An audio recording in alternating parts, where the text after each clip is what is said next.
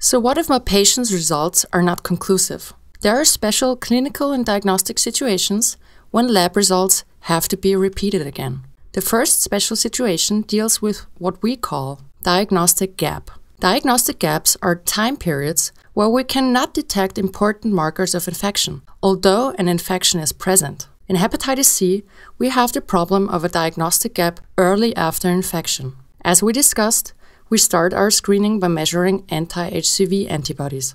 However, as you can see, these antibodies are only detectable 7 to 8 weeks after infection. We call the time period after infection, but before anti-HCV antibodies are produced, the serologic gap.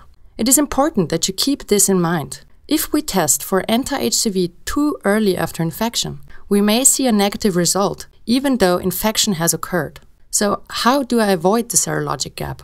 For example, what test should I order if I want to screen a patient who tells me he used a contaminated needle about 6 weeks ago? In this case, I need to measure RNA levels right away to avoid the serologic gap. But remember, there is also a molecular gap of 2 weeks. In this period, we are not able to determine whether an infection has taken place. So if you believe your patient was recently exposed to HCV, you will have to wait 2 weeks to detect an early infection.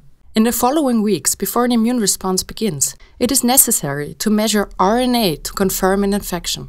The second special situation deals with additional testing.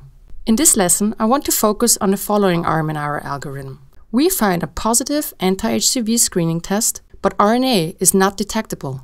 How can we interpret these results? Is this the lab report of a patient with a past infection? With HCV, we first have to exclude 2 other possibilities before coming to this conclusion. The first possibility is that the patient suffers from a chronic infection, but RNA levels are temporarily not detectable. Remember, RNA levels fluctuate in chronic courses.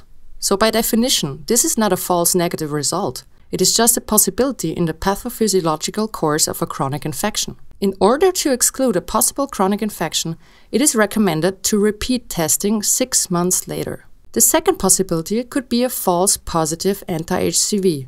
How is that possible?